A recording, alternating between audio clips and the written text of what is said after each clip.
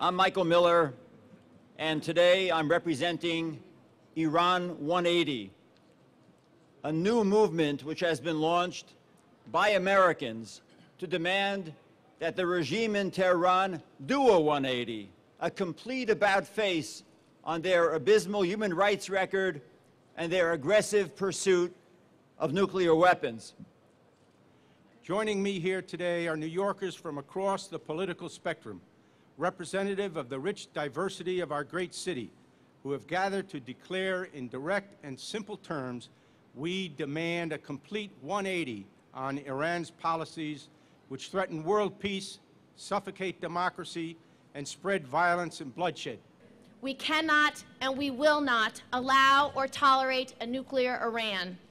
The truth is plain as day. Iran is an existential threat not only to Israel, not only to America, but to the entire world. This regime has clearly stated and has every intention of exporting the violence it perpetrates against the people it claims to govern to the world at large. But one snake slithers onto Manhattan Island this time of year, and we are all tested on how we respond to that. And I can tell you, the United Nations behind me, you see the top few floors are under construction. If the United Nations does not stand up to Ahmadinejad, what are they even here for? You might as well stop the reconstruction now and tear the building down.